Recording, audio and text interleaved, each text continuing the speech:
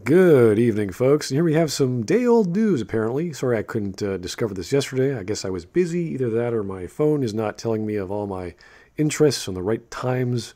So I do apologize. It's a bit late. I'm sure someone might have already covered this, or might have seen the interview already. That's cool, too. So, the Last Jedi haters have Rian Johnson dropping an F-bomb in defense of diversity. Okay, that's interesting. That's kind of curious how he would spin the word that way, or spin the conversation into that sort of way. Don't think that's why people disliked the movie.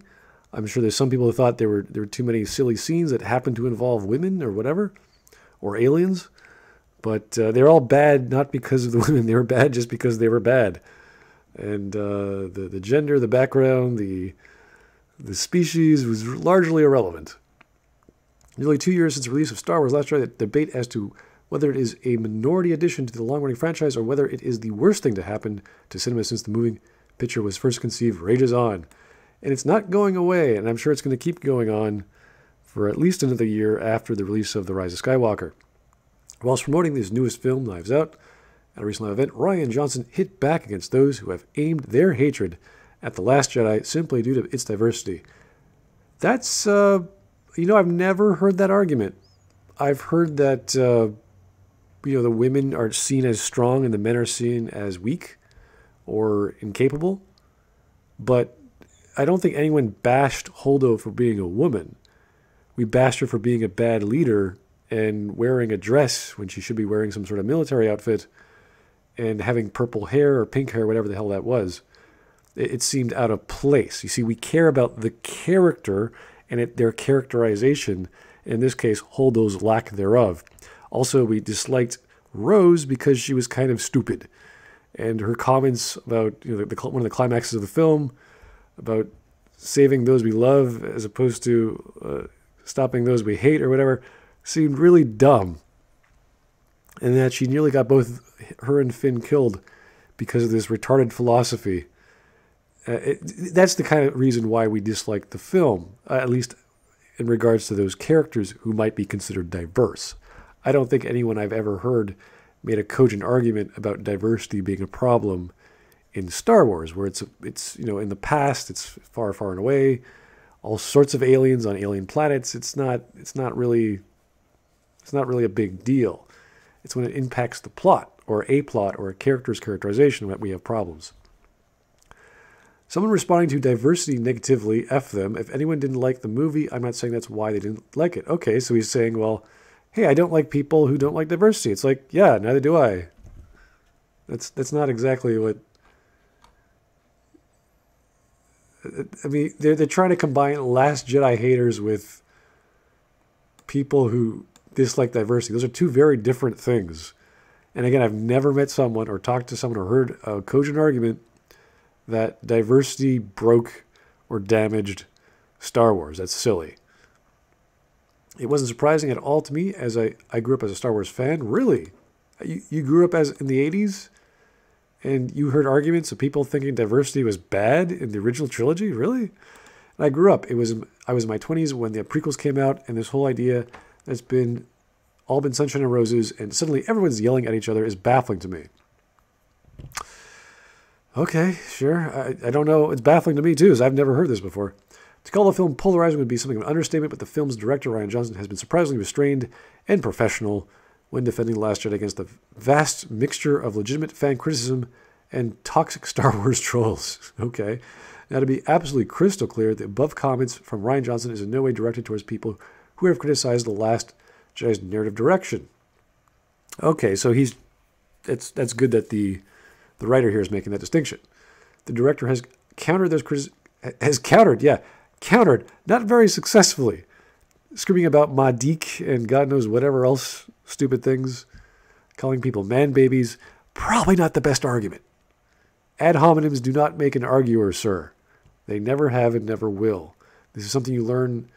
Geez, grade school? You're taught the formality of argumentation in high school, and then you actually put that to practice, hopefully in post-secondary education. Read first year of philosophy. If you're going into law school, that's a given. So, yeah.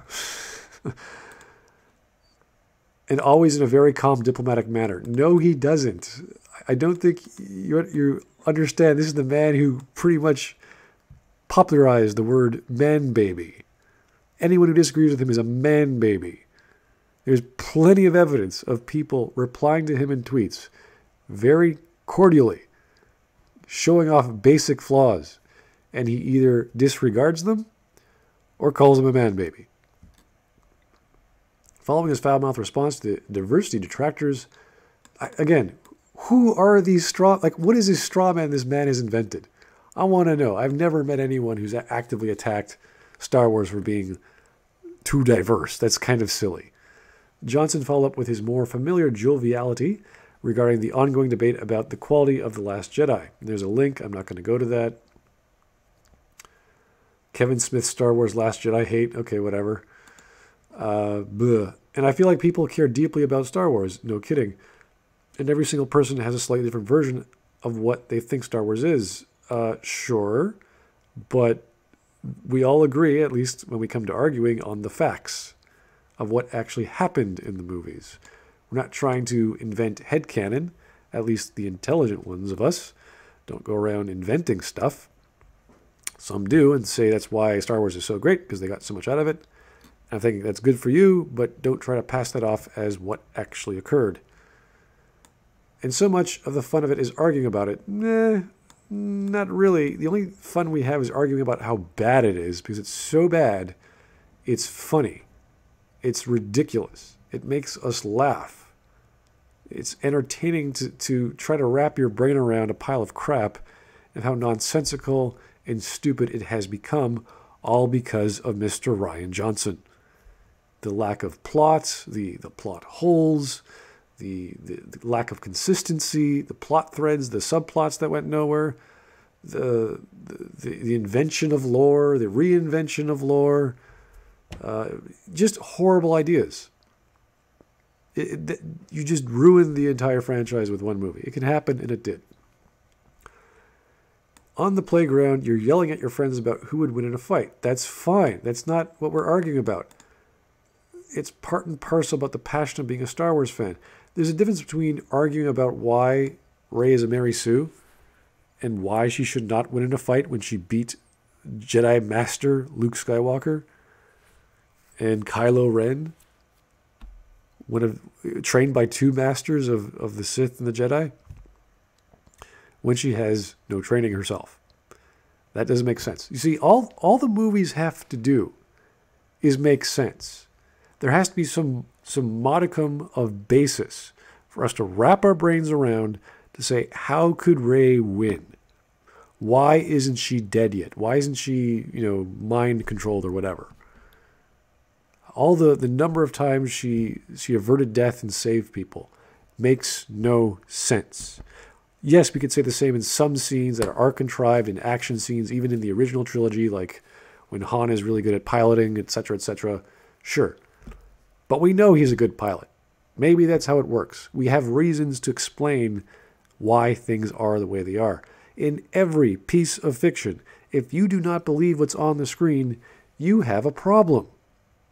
The director, the writer, the lore expert, whomever, should be able to pick these apart really quickly. Like, oh, where did this lightsaber come from? Oh, it just happened to be in a bar that I just happened to be going by, and it magically calls out to people now. It just does that. That's how lightsabers and the Force works. No actual lore on the crystals of the lightsaber, how a lightsaber is made. No in detail for us to wrap our brains around, to give us more information, to make us believe that there's something more going on. No, lightsabers can just do that now. That's just how it works. Johnson then went on to cement his adoration for Star Wars fans, except the ones who disagree with him, of course. Despite the hate he has received from a subsection, I think it's more than a subsection. I think it's actual fans. The fans who know the lore, who know the movies, and go, you know what? In comparison, the prequels weren't so bad anymore. I know that's a sad thing to say when we have to take our lower standards and then go even lower and then look up and go, wow, the prequels were actually pretty good. That's where Star Wars is today, folks. and even stated that most of his interactions on social media are positive experiences. Yeah, because you blocked everyone else who bothered to give you an opinion, even from those who disliked this movie. Really, I really hate your movie. That's a positive experience? Okay. Star Wars fans are the best fans in the whole world? Yeah, except the ones you block and call man babies. And when you agree with all your raving sycophants, depending on what your feelings are for The Last Jedi, it will either excite you or send you into despair to learn that Rian Johnson's forays into the Star Wars universe may not be over just yet. You see, this is where people have to understand. I want Rian Johnson to do well in movies in general. I want him to be a great film director, great writer, etc., etc. Because if he's making movies, he's not writing Star Wars flicks. He's not directing Star Wars flicks. He's doing other things. That's why I want Knives Out, which his interview was about, to do well. Because if he can make a series of whodunits or murder mysteries or whatever he likes doing, and they're good, then that means Hollywood says, hey, Rian Johnson's making us money. And he can do it again with another film. That would be ideal. Because that way he's so busy and so successful, and everyone's praising him, and he's not touching the thing that he should never have touched, which is Star Wars. Though it may not be a sure thing right now, exactly, he has been attached to helm his own trilogy for some time. Again, nothing's for sure. And there are many who hope that despite Disney declaring that the franchise will be slowing down for the near future, that this will still go on ahead. Again, there's no evidence of this. Rey's journey continues with Skywalker Saga and The Rise of Skywalker coming this December. I'm sure there's more to the story here. This was an interview done over his latest movie, Knives Out. So, again, cheer him on, guys. Make sure Knives Out and other films of his do well, and in that way, he'll never have the opportunity or the time or the desire or the inkling to go back to Disney, because I don't think it's worth talking about Rian Johnson anymore. We can say he's ruined the series. It doesn't sound too good for JJ either. Not to say he was like the crowning achievement in the new trilogy, but let's just send some good vibes. If you're still not blocked, if you can still read his tweets, if he still does not see you as a man baby, send some positive kudos on a congratulations on a Knives Out premiere, and make sure he stays far, far away from Star Wars. Thanks, guys, for listening. Have yourself a great evening.